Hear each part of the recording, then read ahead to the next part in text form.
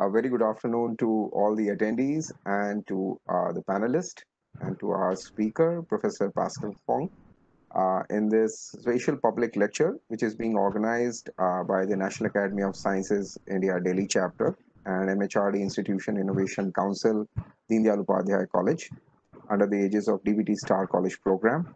Well, this special public lecture is being organized in conjunction with the online summer school on advances in signal processing and machine learning. And today we have with us Pascale Fung, who will be delivering her talk on empathetic conversational artificial intelligence. As a customary, I'll introduce Professor Pascale Fung. She received her PhD in computer science from Columbia University in 1997 and worked and studied at AT&T Bell Labs 1993 to 1997, BBN Systems and Technologies 1992, LIMSI, Sciences France in 1991, Department of Information Science, Kyoto University, Japan 1989 to 1991, and at École in France in 1988. She's a professor at the Department of Electronic and Computer Engineering and Department of Computer Science and Engineering at the Hong Kong University of Science and Technology. As an elected fellow of IEEE and the director of HQST Center for Artificial Intelligence Research, an interdisciplinary research center on top of all 4 schools at HQST. She co-founded the Human Language Technology Center and is also an affiliated faculty with the Robotics Institute and the Big Data Institute at HQST. She's an expert on the Global Future Council, a think tank for the World Economic Forum, and represents HQST on partnership on AI to benefit people and society, and is also on the advisory board of building agile governance for artificial intelligence and robotics. Today, her research interest lies in building intelligent systems that can understand and empathize with humans. To achieve this goal, her specific areas of research are using statistical modeling and deep learning for natural language processing, spoken language systems, emotion and sentiment recognition, and other areas of AI. She is an editor for Computer Speech and Language and is the president and board member of the ACL Special Interest Group on Linguistic Data and Corpus-Based Approaches in NLP. She has been a panelist and reviewer for the US National Science Foundation, the French National Science Foundation, and the Hong Kong Research Grants Council. With these words, I request Professor Fung to kindly share her screen. Yeah, please go ahead. Okay. Namaste, everybody. So I'm very honored to be invited, and I'm going to talk about one of my key interests in research today, which is the empathetic conversational AI. Can you see my screen? Yeah. Okay, great. So, so this is a picture of a person talking to a machine. It's a kind of exaggeration, but I find it very beautiful. So I give you a little bit of my personal history of conversational systems. So as you kindly introduced, I worked on actually the first DARPA project, U.S. Department of Defense funded DARPA project called Communicator Project on Dialogue Systems in the 1990s. When I came to HKUST in 97, in 98, we built the first voice browsing in languages. And early 2000s, we built a multi-platform voice search, and it's the first voice search engine in Chinese, in the Chinese language. And from there on, 2010, we built the first smartphone assistant using voice. So it's kind of like Siri. In the same time as Siri came out with the English one, we came out with the Chinese one for the App Store in China. And then there are other systems. I will show you later a system called MooBox. It's an empathetic smart speaker, and we built it again at the same time as Amazon Echo. We came out, actually, we came out before they did. And then from there on, there are other systems. Again, I will show you something called Nora, the virtual therapist. In any case, more recently, we have focused more on end-to-end neural empathetic chatbot. So I will explain in this talk what do I mean by end-to-end neural chatbots. All right. So conversation systems are in general divided into 2 kinds. We call them the chit-chat bots and the task-oriented systems. So chit-chat bots are a system that you converse with no specific goal, just have a fun conversation. And the objective is to make the user engaged. And the more turns, a turn is basically a question response between user and the system. And the more turns, then the system's supposed to be better. And today we are using all kinds of generational models, deep learning generational models. Now, task-oriented dialogue systems have been around since for 30 years, actually. So since the first DARPA communicator project. Those are the systems such as the part of Siri, for example. It helps the user to achieve a specific task or specific goal. It focuses on understanding user intent, tracking the states, and generating next actions. And in this case, though, the system's supposed to be performing better if it uses less turns. If Siri can help you reach your goal faster, then its performance is better. And these kind of systems have been using a combination of rules, knowledge-based systems, and statistical components. So most of today's commercial systems tend to be rule-based or template-based, and it's moving towards more, and with some components with statistical models. But today I will introduce to you what we do with the end-to-end neural models. So this is the standard architecture of a modularized conversational system. When I say this architecture, actually, this is the same architecture from 30 years ago to today. So basically, Amazon Alexa, Siri, Apple Siri, Microsoft Cortana, these are the latest systems, commercial systems. They are basically descendants of the same DARPA communicator system 30 years ago. And the modules are similar. So you start with a speech recognition that decodes user voice into the sentence. And then there's a spoken language understanding component. And then you have this dialogue management component that tracks the dialogue state and it accesses the external knowledge base and decides what the response should be by a natural language generation module. And then there's a TTS module that translates the machine response into voice if necessary. So this is a standard modularized system that has been around for a long time. And in each of these components, you will have these subtasks. So for spoken language understanding, the system is supposed to identify the domain, the intent of the user, and try to find the semantic slots. And the dialogue stack tracking, there are other subtasks. Dialogue management has other subtasks such as query the knowledge base and the dialogue policy. And then you have subtasks for natural language generation to map actions and states into natural language. So this kind of subtasks are done by various systems in various approaches. They can be rule-based, template-based, and designed by humans, actually. So many of the Siri responses are designed by humans. Other systems will actually try to learn, such as the dialogue policy or the generated response statistically. Now, today, the breakthrough is that we have replaced the entire task-oriented dialogue system by deep learning modules. So this is what we call end-to-end. So we don't have those submodules anymore. We have a big deep learning architecture that learns the answer response end-to-end. And it also learns to access external knowledge base.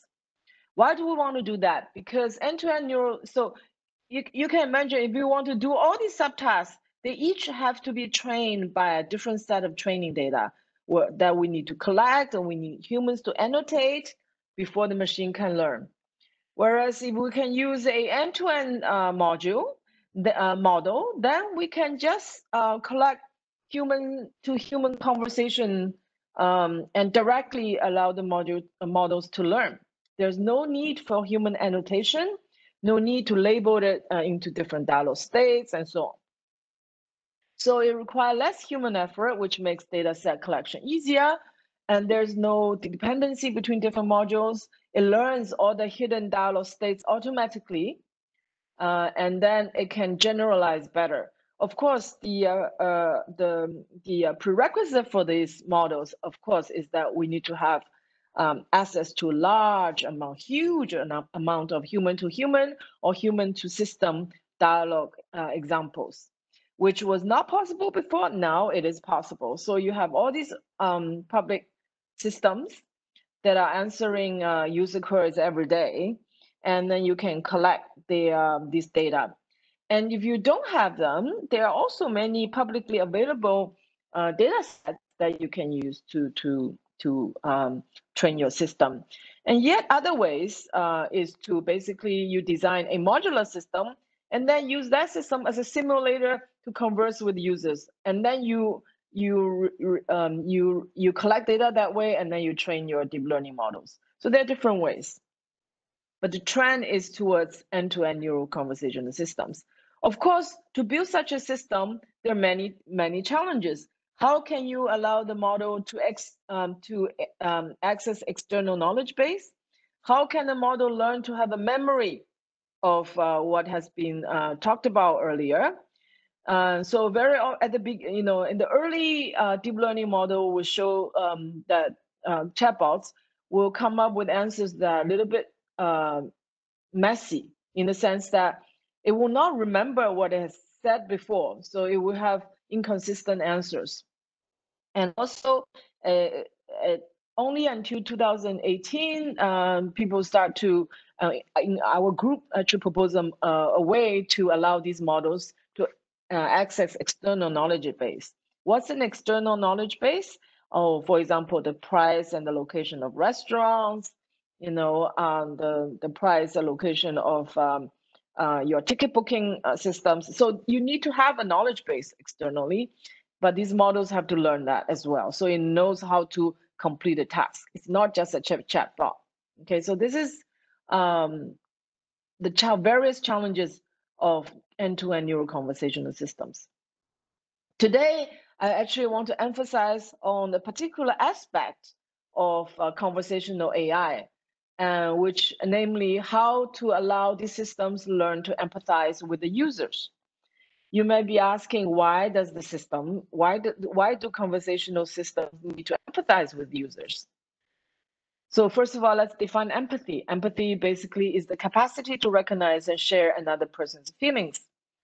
The more important reason, as I described in my article on in Scientific American in 2015, natural language understanding, human-to-human communications are not based on literal meaning of the words spoken or words only. We use emotion as a third or the fourth channel to convey the meaning, right? I don't have time to go through the experiments, but it has been shown that users or humans understand each other better when we can see each other's emotions, listen to the tone of voice, and we use that to convey our meaning better. For example, if I say, how are you? How are you? How are you? Right? So all these actually different things, even though I have the same words. And there are other practical reasons why machines need to be emotionally intelligent.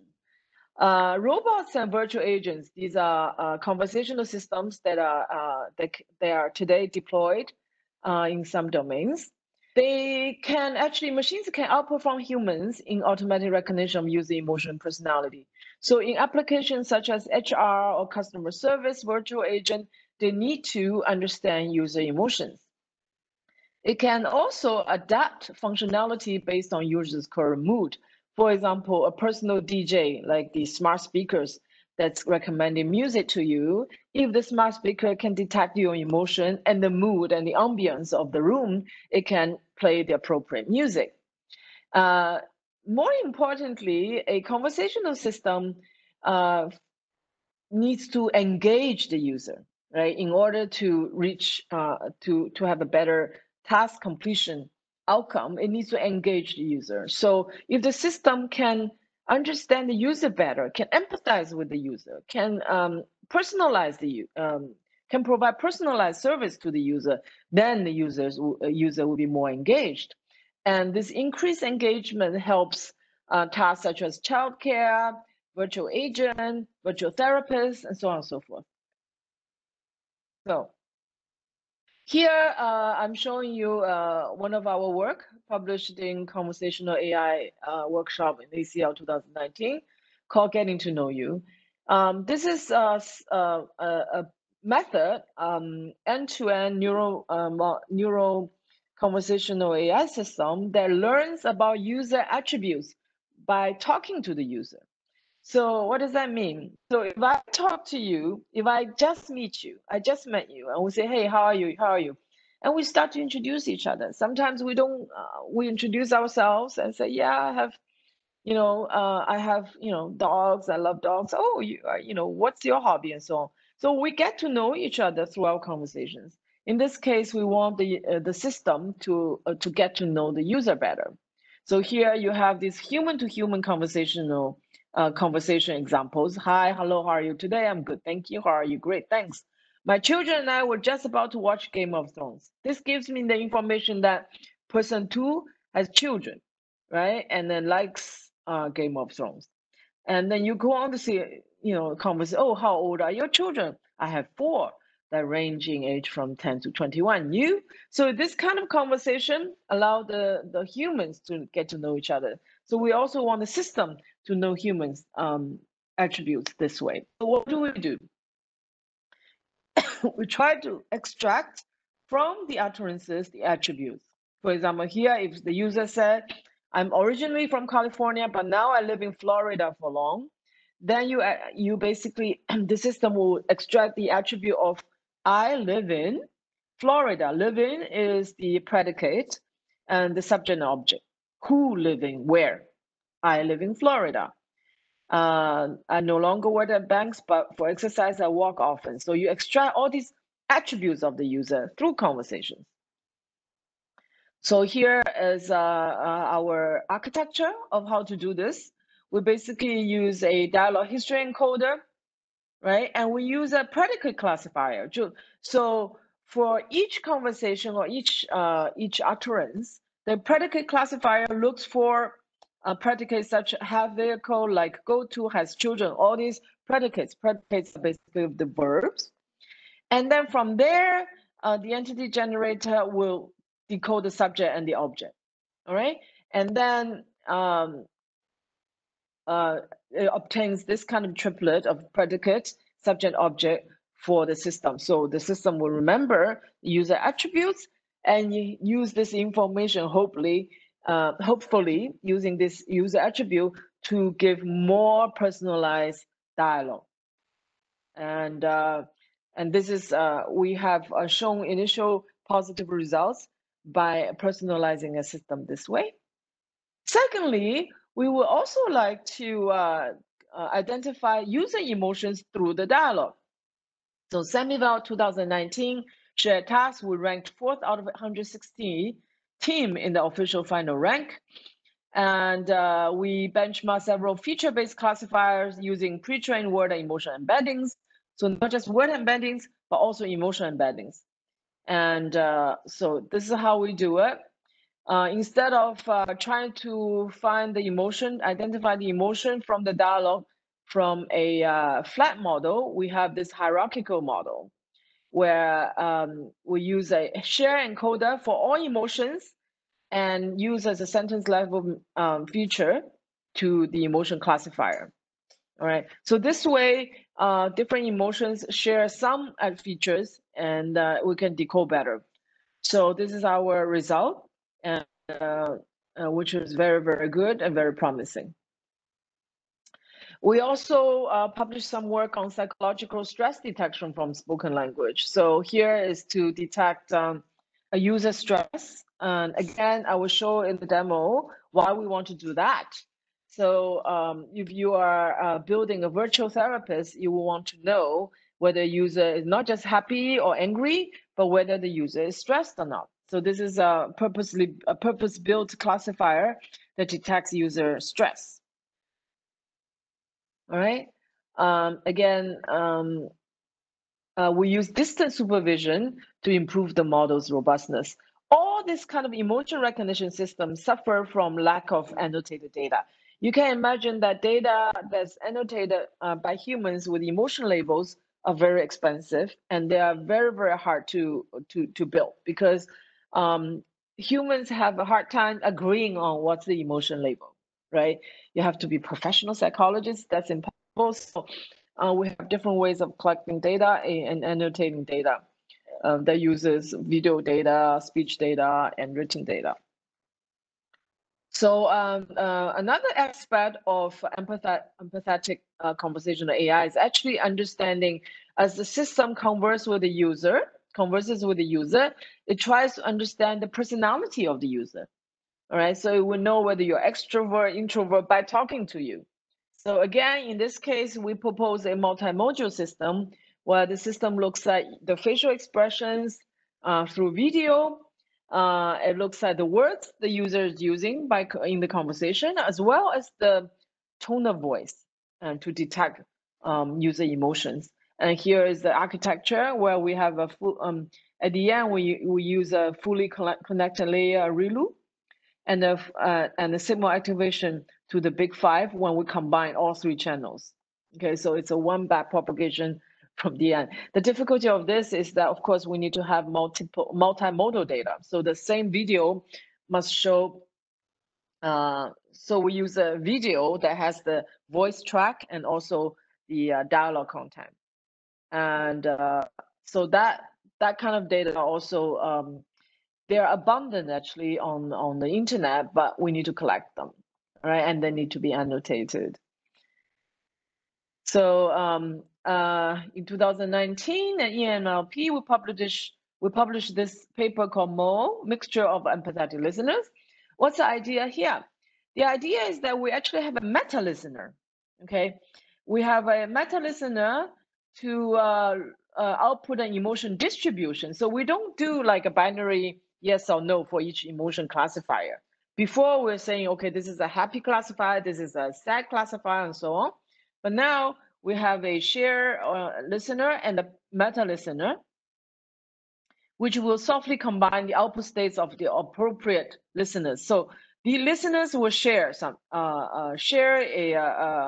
states, and then they're trained together. So one listener listens for one emotion, but they are combined in a softmax way, so that the output of the dialogue system, the emotion recognition will be a soft combination. So it's not absolutely one emotion out of many, as user emotions actually can be complex. So this works better, right? For example, here, and then it will generate different, depending on the user emotion that's detected by MO, the response generation will be different. For example, here, so my friend's baby fell down and scraped his knee yesterday, and I was trying so hard to cheer him up. So different listeners will actually give different answers. That was really nice of you, the caring one. I'm glad you were able to help him. The terrified listener will output, oh wow, that must have been so scary. The excited listener actually gave a very inappropriate answer, and the proud listener would say something like, that was awesome. Did he get any good at you? Well, doesn't make a lot of sense, but a soft combination of all this hopefully will give me a better answer. The system will give a better answer. Here, the speaker says, my husband lost a job, but I'm hoping he can find a full-time job soon. So different kind of listener, again, will give different kind of answer. And then Moa will choose which one will be the better answer, okay? This is a visualization of emotion distribution. So for example, from this context, I find it odd, you cannot see it, but I'll read it to you. I find it odd and annoying when people do not respond or even acknowledge emails, the response. That is so annoying. I hate when that happens. In fact, indeed, the maximal emotion it finds is annoyance here. Okay, here, another context. My husband lost a job, but I'm hoping he can find a full-time job soon. And then here there is the emotion output is hopeful. So what kind of job is it? So the hopeful answer is what kind of job is it? And so on. Okay, so this is the emotion distribution and the answer. from the emotion distribution. So the question now is that, you know, as we said earlier, we want to build an end-to-end neural empathetic chatbot or task-oriented dialogue system, either one way or the other. So what we did is actually we use, at the time, GPT, and then GPT-2, and today, of course, there's GPT-3, this large pre-trained language model in the transformer architecture. And then we just take the training data and the fine-tune data. So there we use a little bit of data that has persona characteristics and another little bit of data from Facebook that has empathy characteristics. So they label, emotion label in this data. And we use these data to fine-tune the original transformer language model. Okay, so we add different objectives to the system for fine-tuning. So for example, I will show you the system later, but actually, so what do we do is that the loss function will combine emotion recognition, sentiment recognition, and the reply. We want it to have a good reply and a fluent reply. So the objective function combines all this, and the emotion recognition and sentiment recognitions are pseudo tasks. So the idea is that using these pseudo objectives, combined objectives, pseudo task objectives, we can generate more empathetic responses. So what I would like to do now is show you a little bit how the system works. Can you see the system? Can you see? Hello? Hello? Yeah. No, ma'am, there is nothing on the screen right now. Nothing on the screen. Okay, let me, how do I share? Okay, share my screen. Share again. Yeah, it has come. It has come. Now I want to There is a share my slide learning screen. after deployment. I know, but I want to share the demo. How do I share? You can minimize this, and then if you want to run some particular application. Yeah. So how do I share the application? Yeah, Share you just application. minimize the PowerPoint and you let it run. We can see your desktop. Oh, really? Okay, let's see. Yeah. Yeah? Can you see? Oh, now Yeah, it's yeah, there. yeah.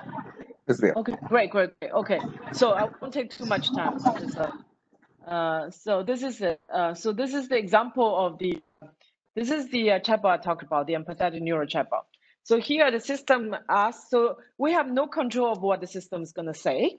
What it's going to do is it's going to, you know, answer the question, it's not a question answering system either. It's just a chatbot. So let me show you what do I mean by empathy. Okay, here is the system says, hi, I'm CAiRE, your empathetic chatbot. How are you today? And then I'm going to say I'm worried about my parents. So the system actually generated emoji based on what I said. So this is a worry emoji, and then it responds, why, what happened? It also has a worry emoji.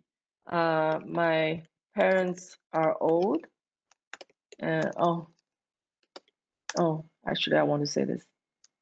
There is a pandemic, and I am worried they will be infected. Okay. So again, this is a more stronger worry emoji. Oh no, I hope they're okay. That's a response of the system. And then this kind of a stronger emoji. Can you see? Yeah. Please. Okay, so the system generates the emoji for me to show that I understand my emotion, and it generates the answer and its own emoji, all right? Yeah, very old, and I hope they will stay inside their house. Okay, so this is my hope, and the system generates this emoji somehow. It learns all this end to end. It's good that you're worried about them. That's it. I hope this virus will go away soon. Right, something like that. So I would like to, is there any new disease? No, no, I hope not. Yeah. Okay, so this is what I mean by empathy, right? It's the first chatbot in the world that actually generates emoji, showing that you understand. It understands your emotion and sentiment, and its answer tend to be more empathetic than other chatbots or other. And this is an end-to-end neural chatbot. So we are very happy with this result, and we continue to improve it. Let me see.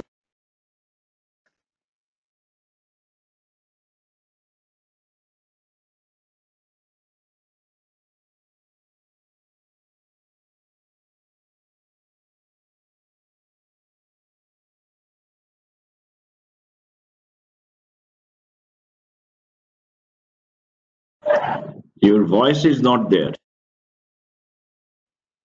Hello, you can hear me now? Yeah. Okay. So, so also the system learns after deployment, and there's a little red button for you to report any ethical issues. What do I mean by ethical issues? Because sometimes the system will give you inappropriate responses. It can be racist or sexist because it's learning from large amount of human-to-human conversational data. And I'm sorry, no. It's learning from small amount of human-to-human conversational data, but it has this large pre-trained language model. And people know that I think it's common knowledge that these large pre-trained language models, they contain human bias, right? So we allow user to give us feedback and even edit the answer of the system. Of course, the system does not just memorize your edit, but it will learn over time. And we think this is an important feedback loop. I'll skip this. Oh, next, we also have recently extended this chatbot to a multilingual personalized system. It can now converse with you in actually 7 different languages. It can also handle some of the mixed languages, so which is very convenient. It's kind of fun. So you can basically converse with, you can chat with the chatbot in different language, and it will know which language to answer. All right. It doesn't have any of the Indian languages yet, so perhaps we can collaborate with some of the groups and then build that language feature into the system. Basically, these are the languages that my students and myself understand, so that's all we can do. And this is a system that's trained on all these languages together. It has a causal decoder that's trained on the all the database of all these different languages together, and they share a causal decoder. But it needs a language detector, knows what to which language to answer to. All right. So here, these are some of the examples. I'm not going to show you on the live site, but you can try it. Basically, you can converse with the system in languages from one language to another. Sorry, it will naturally know which language it is. Can you hear me still? Yep. Okay. I just lost my one AirPod, but doesn't matter. No. Okay. Okay. So having said that, I would actually like to show you a bit. Do I have time still? Do I have time? Yeah. A bit Yeah. more time. I want to show you some applications of empathetic systems. So what can these systems do for me other than, there was a kind of fun chat bar with emoji, right? Turns out they can be very important. So here's a demonstration of a system. This is using modularized system. It's not end-to-end yet, but it's helping a student.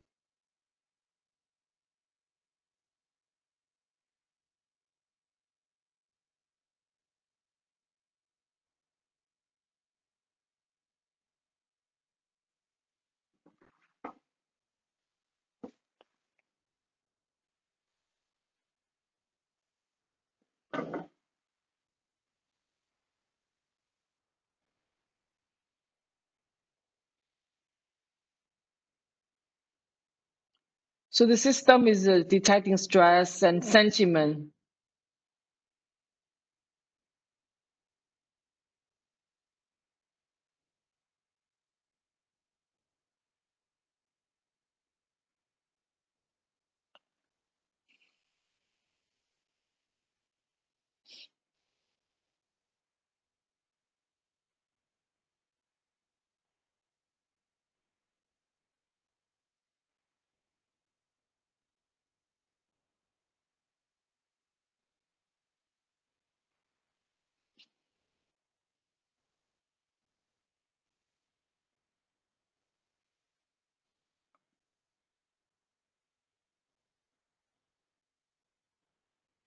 So this system will converse and then we'll look at the, it detects the emotional stress level. And at the end, we'll give a sort of a advice. Sorry, it's here.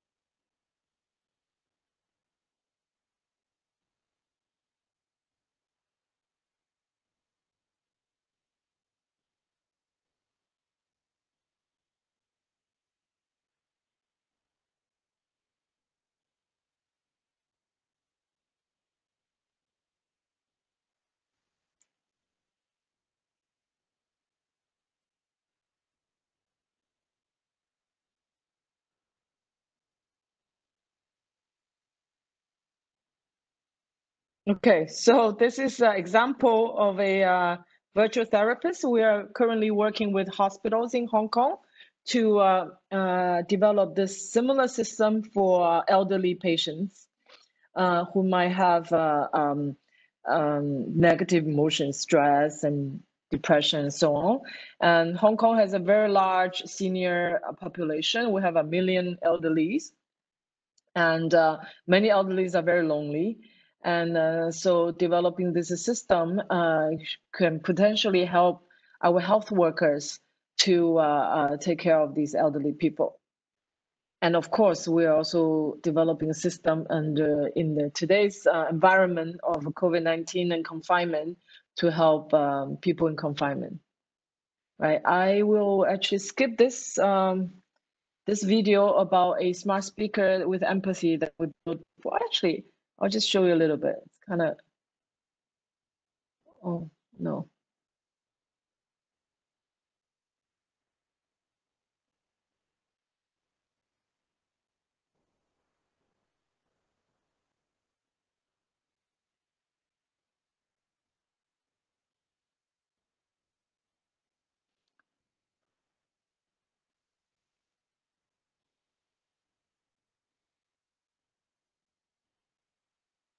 Pascal, I think there is no audio coming up.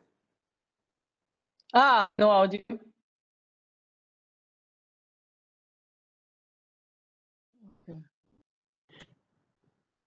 You don't have, you cannot hear the computer audio. No audio. You cannot hear the audio? No, we cannot hear the audio. Okay, Yeah. doesn't matter. Let me skip this then. Sure. Yeah. Let me go back. I knew something would be up.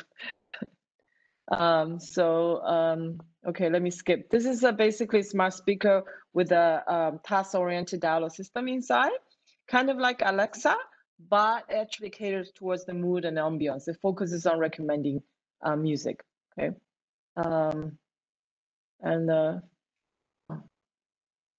Sorry.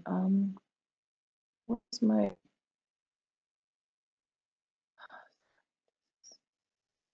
I'm more used to Zoom. So what happened? Excuse me, I'm so sorry. Okay, now having talked about the applications of empathetic conversational system, I would like to use the last part of my time to talk a little bit about the ethical challenges. I mentioned earlier that I'm part of the Partnership on AI to look at the ethical side of AI. And then since I proposed empathetic system or empathetic machines in 2015, I've actually received a lot of emails from strangers around the world who've read our articles and our systems, questioning whether we should indeed endow machines with emotional intelligence. Some people say, oh, machines should remain machines. They should not be like humans. They should not have emotional intelligence. They should not pretend to be empathetic, because then they're taking away what's human from us. others think it's a great idea because without emotional intelligence, machines can make mistakes, machines can hurt us. So there's a debate going on. So, and there are some famous cases in the world about ethical challenges. So for example, this is a robot, and it's actually considered a showbot, Sophia. It has like motors on the face that shows emotions. However, the emotions are generated by humans. So it's actually controlled by humans. But it gives many people the illusion that machines today are so human-like, they're just like us. And this is a problem. But today we're trying to work with Japanese researcher in Kyoto to basically use generated emotion. So use the CAiRE chatbot you have seen to use that as the brain of humanoids like this. And we shall see what results it would give. But there is an ethical debate on how much we should give machines emotion. And it's an open question, and it's very important. And so this is something that a lot of people are concerned about and working on. Another issue is maybe you've heard of Microsoft Tay, this chatbot that learned to be racist and sexist within 24 hours of going online. So that raised a lot of ethical concerns, and they took Tay offline immediately. So today, in conversational AI systems, everybody working on that is concerned about ethical issues. As I mentioned earlier, these pre-trained language models contain a lot of human bias. So if you see the publications by from OpenAI on GPT-3, they have a lot of tests and a lot of disclaimers about how sexist, how biased, how racist the system response can be. And it's a new research area in conversational AI, as well as in AI in general, which is how to come up with a quantifiable ethical AI and models. So it's a research area that I encourage people to get into as well. Oh, this is another example of ethical issue. So Google, a couple years ago, last year, demoed a duplex of a conversational system that sounds eerily human. So people cannot tell whether it's a machine or human. And people, this is one of the users that said, I'm genuinely bothered and disturbed how morally it is the Google Assistant voice to act like a human and deceive other humans on the other line of a phone call. So for 30 years of my career, I worked on AI to try to make AI systems sound more human, respond more human, understand human better. But today there are these concerns that are coming out. So how should we then regulate the development? First of all, how should we regulate the development of such system? How should we regulate the testing of such system and the deployment of such system? So I'm part of the IEEE working group on AI governance today, and we're going to spend the next 2 years working on these issues. To end my presentation today, I would like to show you a movie clip, and which raises the question of whether machines can be both empathetic and ethical. I hope you hear the sound here. Can you hear the sound?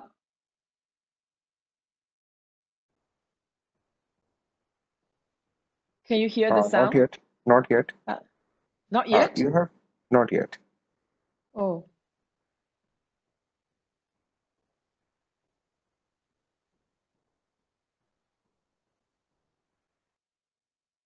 Can you hear the sound? No. No? You cannot hear the sound of this? No. Let me see.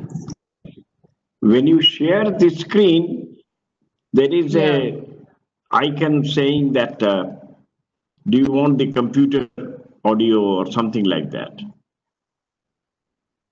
You share your screen. Here, right? Share I think my so. screen. Oh, share file from my computer? Share application? No. Share web browser? If you can share your file, then maybe it will play because it's an MP4 player. Yeah. I think it's yeah. So you share file. Whoa. Oh no, it's not. No, it's not. It's No? gone. No, it's completely gone. Whoops. No, share file is no good.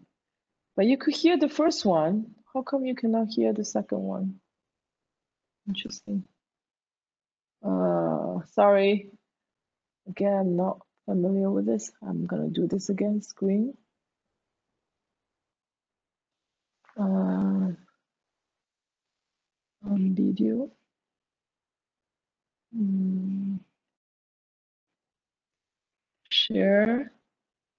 Share screen or share application? Uh, How, share application or share file. You can try any one of them. share application, maybe. Okay, let's see this. Okay. Yeah. Let's see this. Can you hear the sound? Yes, yes. Oh, good.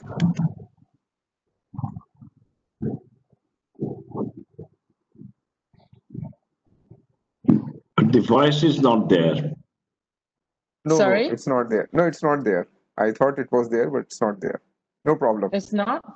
Okay. So, let me see. Use the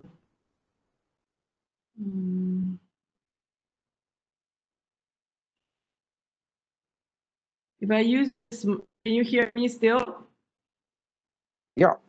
Okay, so maybe this way. This is the crude way. So you will hear from the screen directly. Let's see.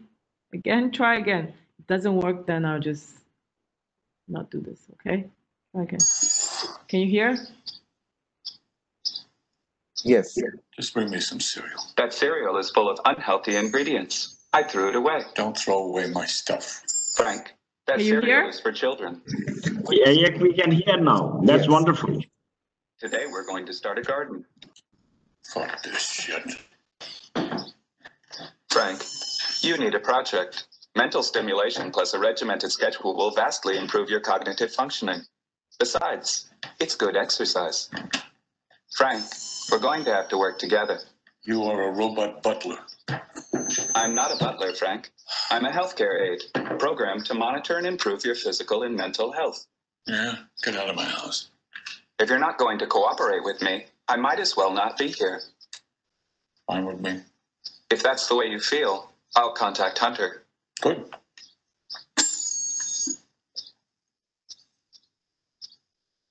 What are you doing? You got a phone up there in that brain? You're calling him? Look, you heard what he said. He was trying to put me into a nut house. I don't recall Hunter saying that. There's nothing wrong with my memory. I'm fine, I'm telling you. I'm fine. 1, 2, 3, 4, 5, 6, 7, 8, 9, 10. My memory is fine. What am I doing? I'm talking to an appliance. I suggest you work with me. I'm not gardening.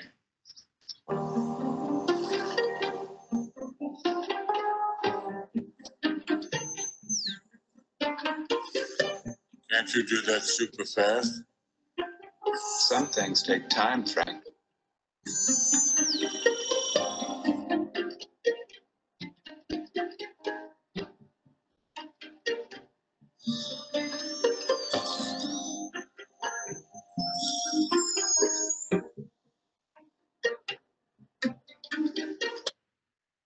So do we want to see this future where robots can help humans by being empathetic, but also having some kind of judgment and being ethical? So that concludes my presentation today.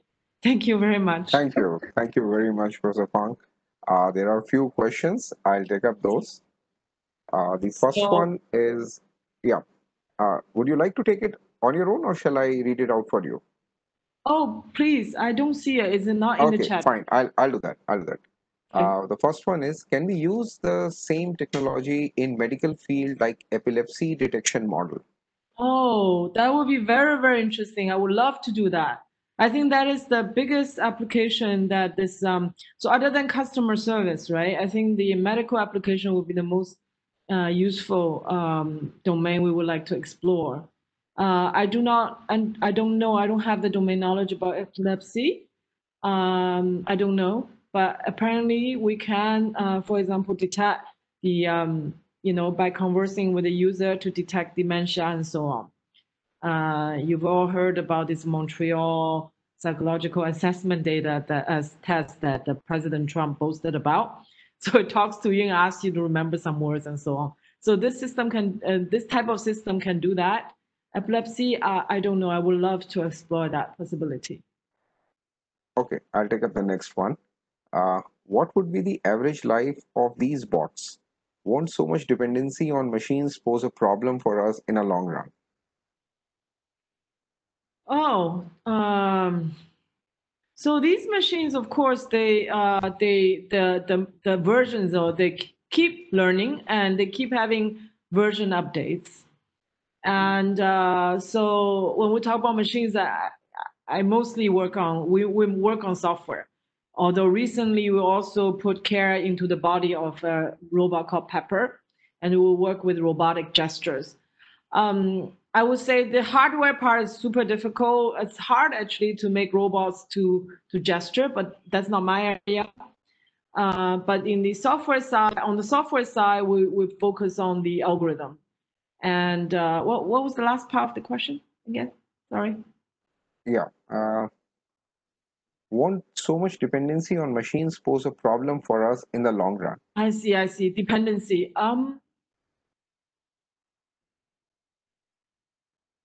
That's a very good question. I think it depends on how we use these machines, right? As I mentioned, my hope is that we can use empathetic machines in the medical area to help healthcare workers. When we work with hospitals, we actually ask the doctors and nurses and healthcare workers how they would like these machines to help them. And they always tell us that there's just not enough people to take care of all these elderly patients. It would be good for machines to assist the medical workers. So yeah, are we going to be so dependent on machines? Are we going to be chatting forever, all the time with machines? There is a risk, but if it's built for a purpose, for a task, we should, the medical workers will still have more control over the machines. Okay, I'll take up the next one. Humans can be emotionally unstable. How can you avoid this case in artificial intelligence? Indeed. So together with the issue of sexism, racism that humans have and the artificial intelligence learns, artificial intelligence might learn from the emotional and stable humans as well. That is a very good question. We have not begun to explore whether the emotion we have shown or we recognize, the system recognizes stable or not. That is a big area. We're really only starting on the journey to building empathetic machines.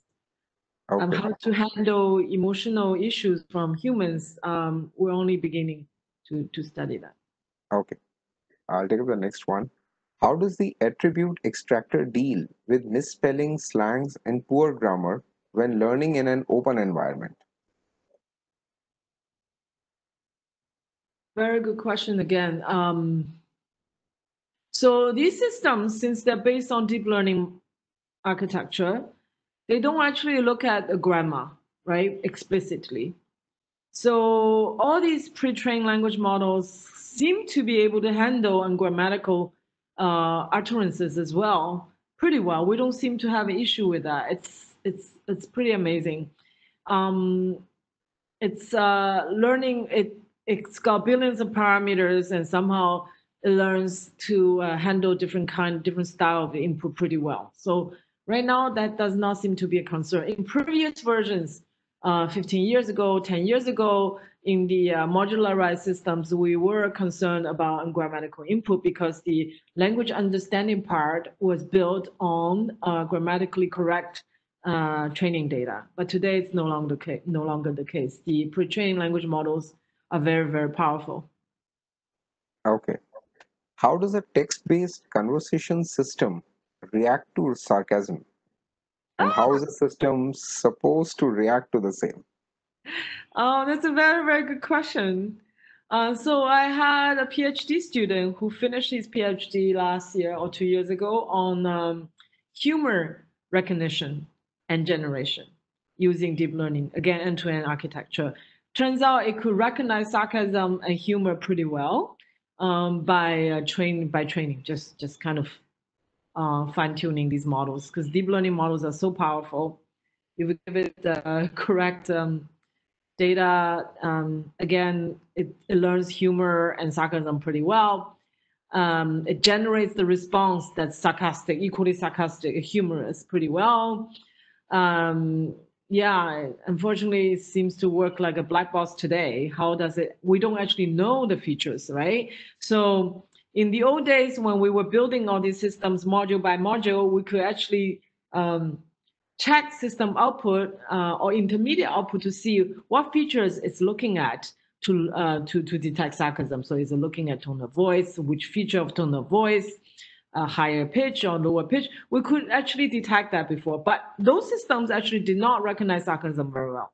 Today's systems are super powerful. They recognize everything super well, but we actually don't know what specific features they're learning because it's all hidden, all automatic feature learning, right? So there's pros and cons. We don't know, but it works well. Yeah, so what can I say? Okay, yeah. So the next one is, does this artificial intelligence only respond according to empathy or with other happy, joyous, sad, etc. emotions too? So empathy is actually the ability to recognize all these emotions and respond appropriately. So it has both the emotional recognition capability and knowing how to respond appropriately capability. That's the whole thing. It's called empathy. Okay. Are there any chances of these robots being misused by a third party? There are always such chances. There are always such chances because today all these code, everybody's sharing everybody's code publicly, right? So our code is also public. You can take our code and build on top of it, whatever you want to build. So there are, of course, chances of these machines being used inappropriately. This is why we need to come up with industry standards, governance standard, IEEE standards, and so on, ISO standards. But that also only governs the commercialization side of things. So if people are not commercializing the system and they use it in an inappropriate way, usually it's the community that will respond to it. So for example, in natural language processing community, the ACL community, people had responded very, very negatively, very strongly against AI facial recognition being used to predict whether somebody's a criminal or not, right? So there was a lot of reaction to it, and the original authors of such systems then withdraw further research in this area or applications of that. So Okay. ethical AI is a big issue, and the community need to pay attention to it. Okay.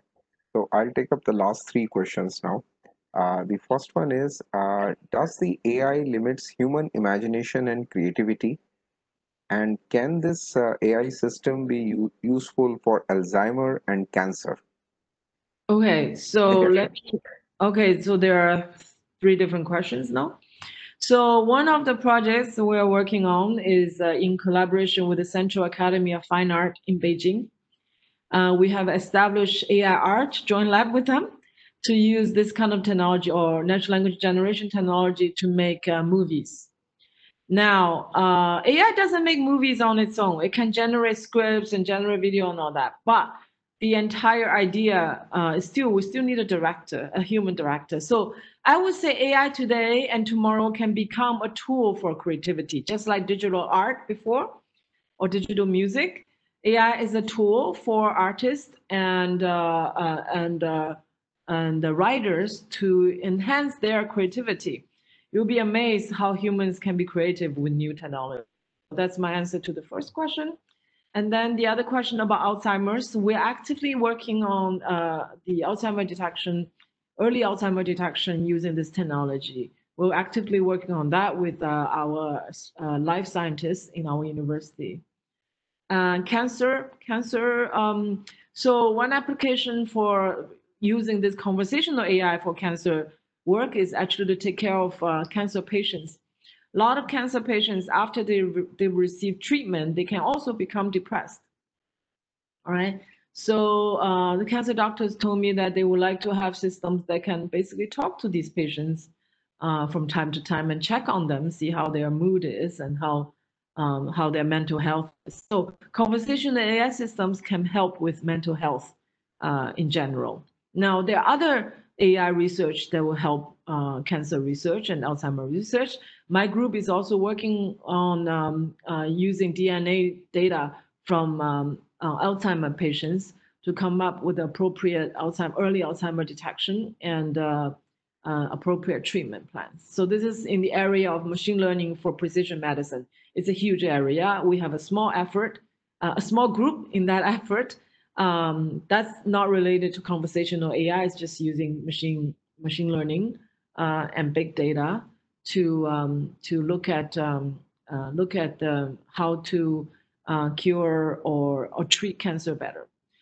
There's another area of application of NLP, which is the research on cancer and Alzheimer's. So recently, there's a huge amount of research on COVID-19, for example. There's since January, there have been perhaps 70,000 papers published on this subject.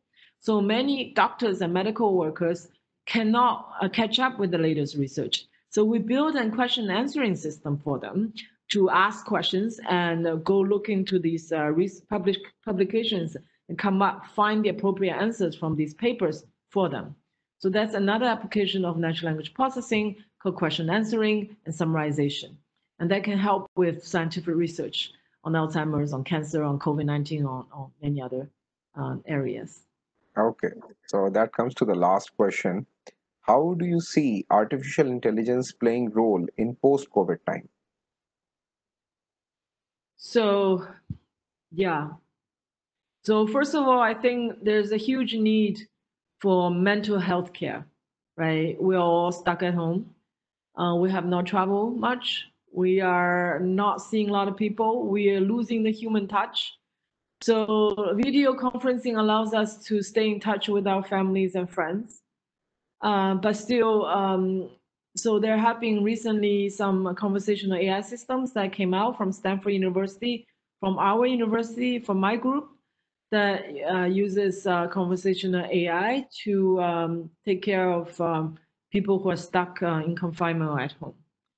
So that's one thing. So as we use online teaching, like online presentations, so conversational AI system, or what we call virtual assistants or virtual therapists, might come to play a bigger role in the future. And then, of course, we hear a lot of rumors and a lot of scary news, a lot of fake news about COVID-19 and other things. And so it is important for artificial intelligence to help debunk these fake news, which is making everybody very nervous, very scared at home. So that's another big area.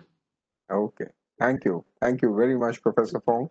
Now I request Professor Ajoy Khatak, who's the chairperson, NASI Delhi chapter, to kindly say a few words before we close the session. Yeah.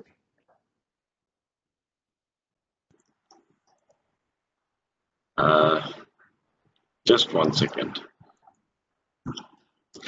Thank you, Dr. Manoj Saxena. Thank you, Professor Fung, for that wonderful lecture, because I'm a theoretical physicist, although I do not understand the intricate details, but it is a little scary as to how in our old age we are going to be controlled by these robots and who are more intelligent than human beings. But this is what is coming, and you have shown us the future. And so we are indeed extremely grateful for this wonderful talk. And I see that there are about more than 450 participants in today's workshop. So that shows the great interest that students and teachers in India have taken in your talk and in the wonderful program that has been coordinated by Dr. Manoj Saxena, Dr. Geetika Jain, and Dr. Story, mainly by Dr. Manoj Saxena. So for your information, this is the concluding session of of a summer school on advances in signal processing and machine learning, which started on 20th July, and it is getting concluded here with this wonderful talk. I must congratulate the organizers, particularly Dr. Manoj Saxena and Dr. Tika Jain and Dr. Poonam Kasturi for the tremendous efforts that they have put in, and it has worked out beautifully. It is a flawless presentation, and I'm sure all the participants who are listening all are very fortunate to hear all the great speakers from throughout the world. In a sense, this COVID has allowed us to come together through these beautiful webinars, and no spending money, and we hear outstanding speakers. So it's a wonderful experience for me, and I'm sure more so for people, for students who are working in the general area of signal processing, machine learning, and artificial intelligence. So thank you, Manoj. Thank you, Professor Fung. And for me, it has been a great, enjoyable experience. Thank you. Thank you very much, sir. I request now Dr. Poonam Kasturi, who's the co-convener of this summer school, and she is the teacher in charge of the Department of Electronics of Dayal Upadhyaya College, to say a few words. Thank you, Dr. Manoj. Thank you, Professor Ghatak and Professor Fung for such a wonderful lecture. To put in, my observation was that it was a wonderful experience all throughout these sessions. And as Professor Ghatak said, that this COVID has brought us, given us a nice opportunity to interact. And to this, I would just like to add one thing, that people who want to work, they will always find opportunities. And people who want to shirk from work, they will always find loopholes. So by putting these words, I would just like to say a few words about the concept of the program, which has primarily two concepts. One is signal processing and the other is machine learning or artificial intelligence. So signal processing was basically initially thought of as an analysis field, but with coming days, it has progressed to synthesis. So we are basically now synthesizing various images, signals, images reconstruction, using adaptive filtering, distributed sensing, and all this is helpful in your diagnostic and therapeutic medicines, radar imaging, sensor networking, image compression, communication, and many more. And all throughout these sessions in this summer school, we went through all these aspects of signal processing. So signal processing is basically a combination with machine learning enables to solve many difficult inference problems. Further to put it, I would say that whatever focus was on the software aspect of it, but to generate a hardware solution which has a real-time application, it requires accelerators, FPGAs, and ASICs, and these hardwares shift the paradigm from high power-hungry CPUs and GPUs to low power consumption and high performance hardware components. So with this, I would say that this summer school was beneficial from two aspects. One, it focused on so many areas. It opens up the fields to electronics people, students, as well as computer science students. Plus, if we see that most of the applications were related with the medical science or the biological field. So we can see that it amalgamates all so many fields together and to bring in a real solution for a real problem. With this, I say once again convey my thanks to everyone, all the professors who presented, to Dr. Manoj, Professor Ghatak, Dr. Gitika, and Dr. Amit Pundir also, and all the participants as well. Thank you. Thanks. Over to Thanks, you, Poonam. Manoj. Thanks, Poonam. I request Shweta Vadera, who is the secretary program, to kindly say a few words.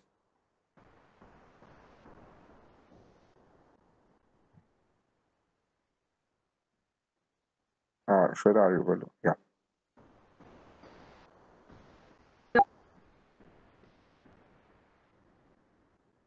Am I audible? Yeah. Please go ahead. A very good afternoon to everyone. Firstly, I would like to sing in a well talk, I must say. I think even if we are in the area of artificial intelligence, it's been really very fascinating looking at the kind of work that you have presented. Fascinating to look at that empathy-driven chat box, which was generating emojis and messages, empathy-driven. So a wonderful way you have presented the entire artificial intelligence work that you have done. It was really thought-provoking that yes, this may encourage our students, our courses of computer science, they do have machine learning, they do have artificial intelligence as part of the course. So our students who are actually are part of this talk, who are listening, they'll get encouraged to move towards this area. That's what I believe. And with this, I would like to thank the entire team of Summer School. They really worked hard. I congratulate you all. Thank you to Manoj for letting me being a part of this and listening to such high profile professors and people who are really worked in various arenas and reached to their epitome. Thank you so much and congratulations once again. Thanks, Shweta.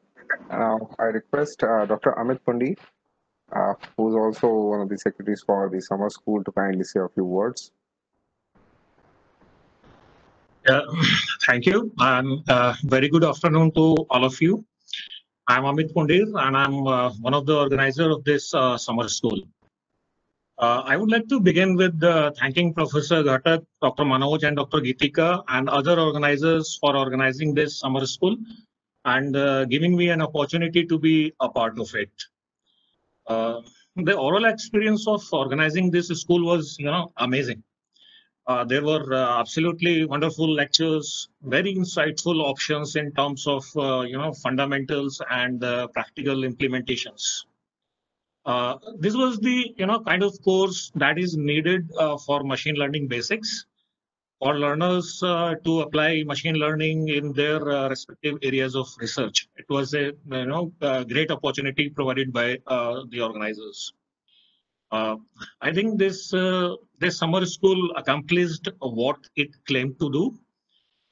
It served a wonderful and broad introduction to machine learning. Hundreds of participants attended all the session, and I congratulate everyone who participated. It has been a sincere joy to be together this summer, and hoping that next year also we'll be together. I thank all the complete organizing team for giving me this opportunity. Thanks so much. Thanks, Amit. Now I'd like to ask Geetika to kindly formally thank Professor Fung and to present the vote of thanks. Thank you, Manoj. No duty is more urgent than that of returning thanks. And it's my pleasant duty today to present a vote of thanks at the culmination of the summer school on advances in signal processing and machine learning. I express my deepest gratitude to Professor Pascale for agreeing to deliver a talk on our valedictory session on such a short notice. On behalf of the entire organizing committee, I would like to express my heartfelt gratitude to Professor Ajay Ghatak, Chairperson Delhi Chapter NASI, Professor Mridula Gupta, Head Department of Electronics, University of Delhi, and Dr. Hemchand, Principal, Deen Dayal Upadhyaya College, for providing us the platform and immense support for the organization of this event. I must express my deep sense of appreciation for all our speakers who spared their valuable time to be with us from all over the country and across the globe. My sincere thanks to them for providing excellent coverage of the topics and exposing the participants to the latest and novel developments in the area. Members of the organizing committee, Dr. Poonam Kasturi, Dr. Shweta Vadera, and Dr. Amit Mundir deserve special thanks for all the effort put into this mega event. Last but not least, I would like to thank all the participants who were there with us patiently in all the sessions on varied times of the day, be it morning 10 o'clock, afternoon 2 o'clock, evening 6 o'clock, or 7 o'clock. I can't thank them enough for participating overwhelmingly and making the event a great success. I hope these 6 days would have been fruitful and enriching for you. We hope to see you again. Thank you so very much. Thanks, Manoj. Okay, thanks a lot. Thanks a lot, Professor Gadak. Thanks a lot, Professor Fung. And it has been a journey which I never actually expected. That 7 days, I initially planned for 5, then went to 6, then to 7. And in all throughout all these sessions, I've seen the attendees have been 400 plus all throughout. So that shows the ability of the speakers to hold back all the attendees and to maintain the sessions and to timely complete the program within the stipulated time itself. Thank you very much, and hope to see you all next year, maybe in person, face to face. So